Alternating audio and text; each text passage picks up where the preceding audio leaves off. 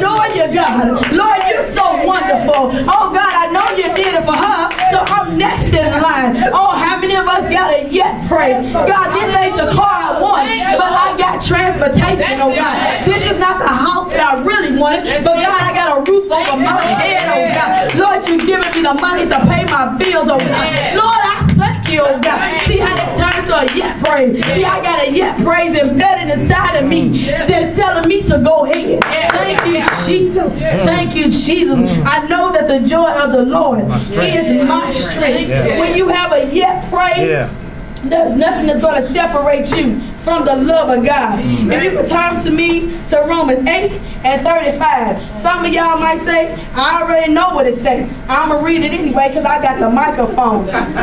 Thank you, Jesus. And my security is sitting right here. I got you, sister. Go ahead. Thank you. I know you got me. Amen. I'm going to read this.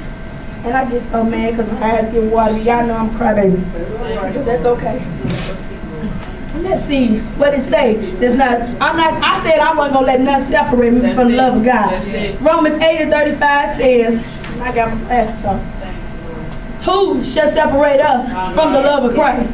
Shall tribulation, or distress, or persecution, or famine, or nakedness, or peril, or sword? Some of us are going through all of that right now. But are you going to let that separate you from the love of God? I'm not going to let death, nor life, nor angels, nor things present, nor things to come, nor height, nor death, nor any other creature shall be able to separate me from the love of God. You have to embed that in your spirit. I'm not going to let nobody, why don't you tell your neighbor, I'm not going to let nobody separate me from the love of God. Quit letting your past separate you from the love of God. You know how sometimes we so hard on ourselves, and we remember when we said this, and we did this and did that, and then if we do one little thing, we hard on ourselves. I ain't going to church Sunday because I said this. Go ask for forgiveness. God, I'm sorry. Be godly sorry. Don't let nothing separate you from the love of God. I get up here and I speak. Some folks may have known what I did. So what? I'm not going to let nothing and nobody separate me from the love of God. Thank you, Jesus. Thank you, Jesus. Thank you, Jesus.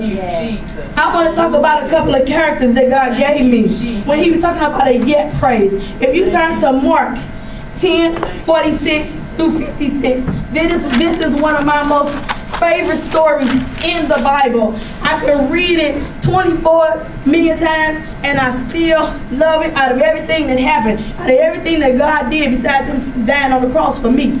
But this is talking about blind Bartimaeus. And he was one with a yet praise. If you don't mind, I just want to read it because I know it's going to encourage somebody.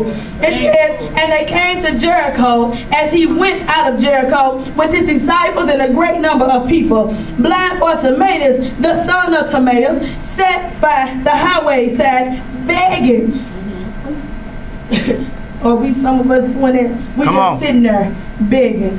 Time to put your actions in forth. He was sitting on the side begging. And when he heard that it was Jesus of Nazareth, he began to cry out, saying, Jesus, thou son of David, have mercy on me. I'm quite sure he wasn't quiet when he heard Jesus walking by, but he was very loud. Jesus, thou son of David, have mercy on me. How loud is your cry? Thank you, Jesus. And when he heard that it was Jesus of Nazareth, he began to cry out and say, oh, I read that, but I'm going to say it again. Jesus, thou son of David, have mercy on me. And many charged him that he should hold his peace.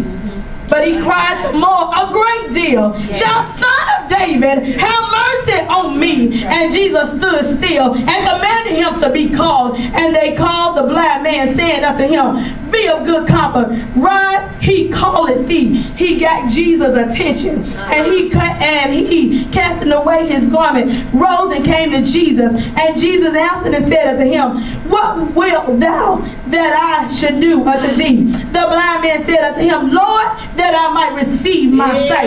And Jesus said unto him, go thy way, thy faith hath made thee whole. And immediately, he didn't say yesterday, he said immediately. Some of us need immediate blessing. Immediately, immediately he received his sight and followed Jesus in that.